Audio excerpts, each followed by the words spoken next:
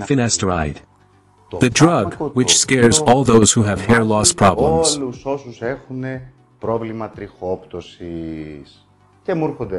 And they come to the clinic every day, and before we even start discussing what the approved treatments are, they tell me, "Doctor, I will not take Finasteride." And every time I ask them, why? And do you know what is the answer I get? That they have searched the internet and read on various sites in various forums and in various stories of various people, that they took Finasteride and it ruined their lives, and they have heard of some study that talks about Finasteride syndrome and so on and so forth. So, listen to what the scientific truth is. The scientific truth is that Finasteride can have side effects, might have some side effects, in about 1 to 2% of patients, that is, 1 or 2 patients out of 100 who will get it. And of these, as a rule, no one has a problem after stopping Finasteride. Finasteride, after about 3 days after someone stops it, has disappeared from the body, and whatever side effects someone may have had, that 1 or 2%, has disappeared with it. In the worldwide literature, millions of patients who have taken Finasteride for other reasons, for example for prostate problems in much larger doses, never appeared in the literature any problem.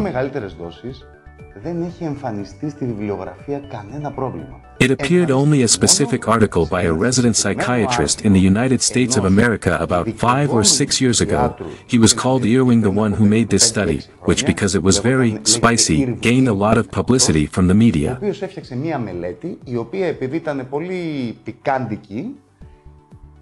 The media usually go crazy about such spicy topics, and it became an incredible buzz that Finasteride supposedly causes problems and permanent issues of sexual dysfunction and stuff like that.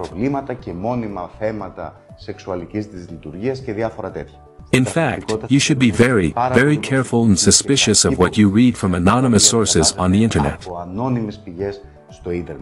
You don't know what agenda someone has, what they're trying to sell, who they are, what their level of education is, what their level of knowledge is.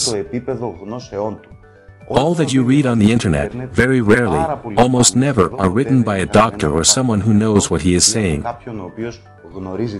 It's just everyone's opinion, so don't base what you do about your hair on everyone's opinion, especially on the hair loss issues, because there are so many who have an interest in scaring you and telling you that an approved treatment that the USA FDA has approved for over 20 years, it is causing terrible problems, but their magic product has no side effects and grows hair.